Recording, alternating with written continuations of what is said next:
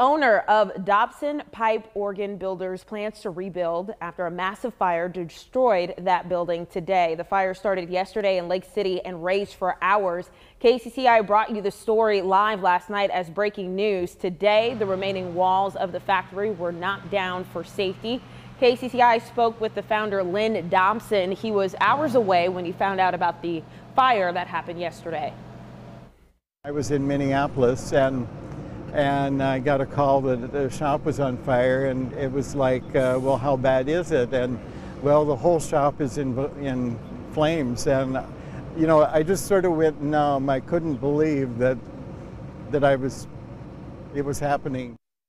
The state fire marshal's office says a broken fan appears to have caused sawdust to ignite in the shop. Dobson pipe organs resound in churches, cathedrals, and universities all over the U.S.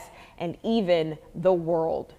Well, the factory was building a pipe organ for a church in Australia when it caught fire. New tonight, we reached out to that church, the Parish Church of St. James. They're glad there was no loss of life from the fire and will continue to work with the company to see if the project can be completed at a later date.